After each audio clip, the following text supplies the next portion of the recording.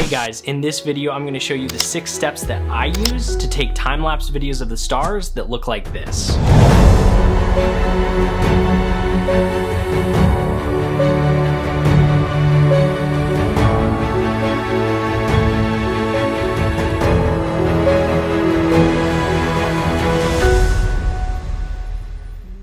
Okay, first off, the camera that I use to shoot that video is the Canon EOS R, and the lens is the Tokina 11 to 20mm 2.8. If you don't have this camera and this lens, that's totally fine. The principles are pretty similar across every camera, every brand, okay? Also, it should be noted, your camera should be on a tripod and pointing at the stars. If you can see the stars well, your camera's gonna be able to see the stars a lot better. So point your camera in that direction. If you are on the Canon EOS R or a similar camera, you're going to want to make sure that your camera is in the manual video mode. So you turn on the camera, press the mode button on top, and then select the video camera with the M, that is the camera video mode. Okay, now I'm gonna go through the 6 steps that I use to get videos like the one that you just saw. I'm gonna go fast, so if you need to pause this video or rewatch it, I hope that you will. Step number 1 is to change your lens from autofocus to manual focus, and then put it on infinity. Infinity is going to look like this. Step number 2 is to have the correct aperture. Go to the aperture on your camera and make it as wide as you can. That will be the smallest number. So for me, with this lens, it's 2.8.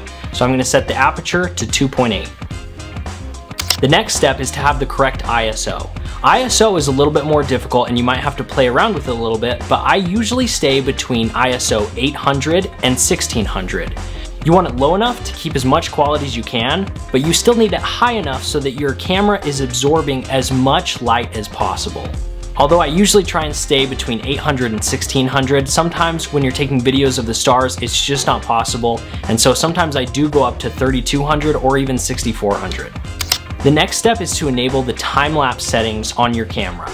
On the EOS R, what you're gonna wanna do, turn on the camera, go to Menu, click on the camera, click on the screen number 2, click on Time-Lapse Movie, and right now you'll see it's disabled. You click on that. I'm gonna click 4K, and then you can see once I click 4K, it goes to Enabled. Once it's enabled, you can press on the shutter button and it will take you back to the home screen. Now we can move on to step number 5. Step number 5 is to have the correct shutter speed.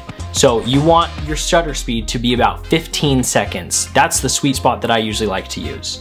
It's a long shutter speed, but you can just scroll this dial until you see 15 seconds. Not to be confused with 1/15, which is 1/15 of a second. So you want to go to 15 seconds, and then you're ready for step 6. Step 6 is to test. What you can do to test when your camera is on your tripod, pointed in the direction you want, is press down on the shutter button. Your camera will take a photo, and then you can go and look at the photo. You want to make all the changes to individual photos before you start the time lapse. If it doesn't look bright enough, you can adjust the ISO a little bit higher, or you can change the shutter speed to be a little bit higher too.